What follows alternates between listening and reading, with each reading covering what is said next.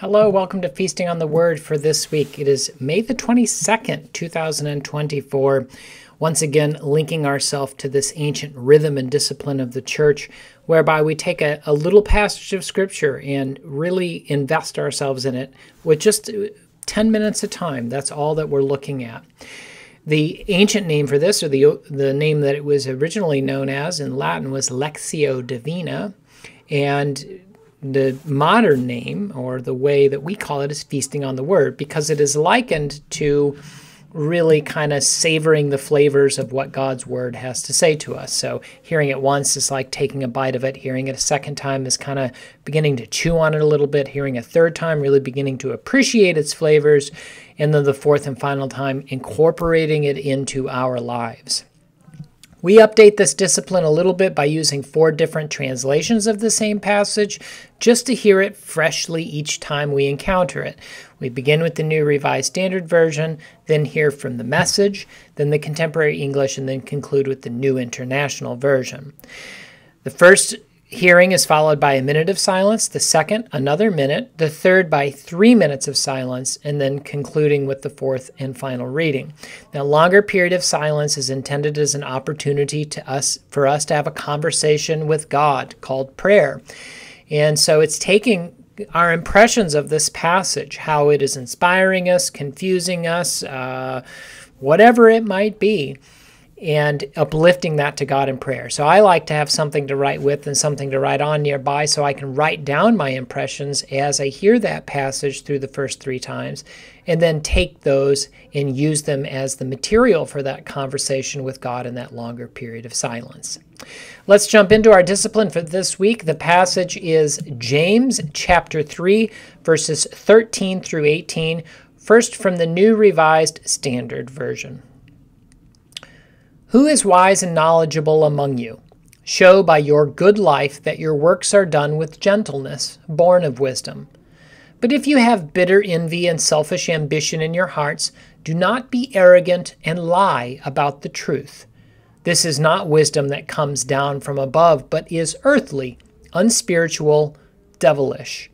For where there is envy and selfish ambition, there will also be disorder and wickedness of every kind.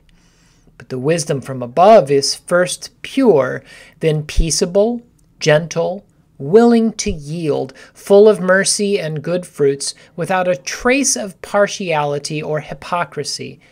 And the fruit of righteousness is sown in peace by those who make peace.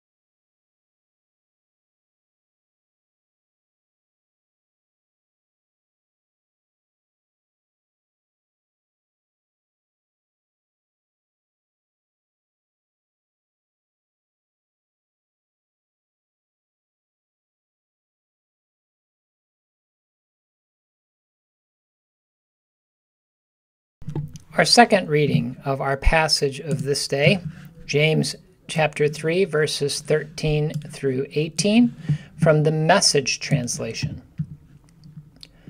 Do you want to be counted wise, to build a reputation for wisdom? Here's what you do. Live well, live wisely, live humbly. It's the way you live, not the way you talk, that counts. Mean-spirited ambition isn't wisdom. Boasting that you are wise isn't wisdom. Twisting the truth to make yourself sound wise isn't wisdom. It's the furthest thing from wisdom. It's animal cunning, devilish plotting. Whenever you're trying to look better than others or get the better of others, things fall apart and everyone ends up at the other's throats. Real wisdom, God's wisdom, begins with a holy life and is characterized by getting along with others. It is gentle and reasonable, overflowing with mercy and blessings, not hot one day and cold the next, not two-faced. You can develop a healthy, robust community that lives right with God and enjoy its results only if you do the hard work of getting along with each other, treating each other with dignity and honor.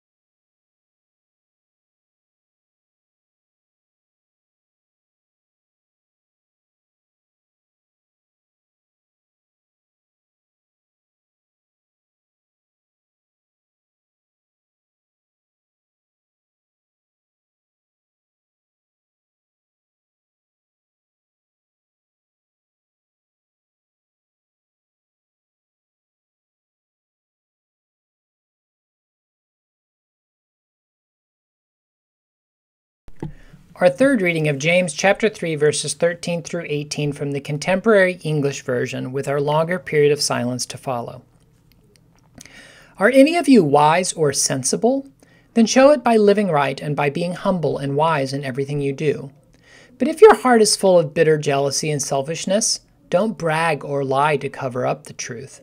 This kind of wisdom doesn't come from above. It is earthly and selfish and comes from the devil himself.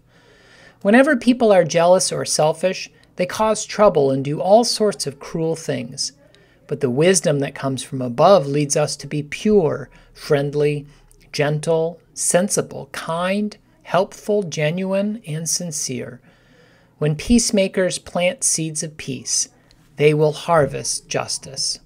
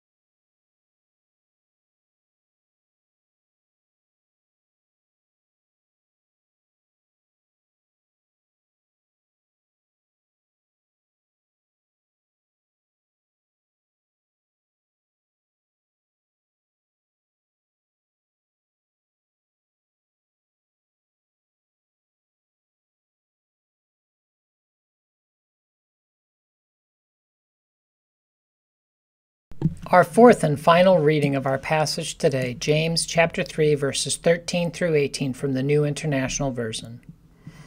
Who is wise and understanding among you? Let them show it by their good life, by deeds done in the humility that comes from wisdom.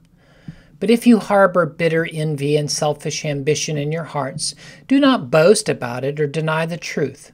Such wisdom does not come down from heaven, but is earthly, unspiritual, demonic. For where you have envy and selfish ambition, there you will find disorder and every evil practice. But the wisdom that comes from heaven is first of all pure, then peace-loving, considerate, submissive, full of mercy and good fruit, impartial and sincere. Peacemakers who sow in peace reap a harvest of righteousness. This is the inspired word of the Lord. Thanks be to God.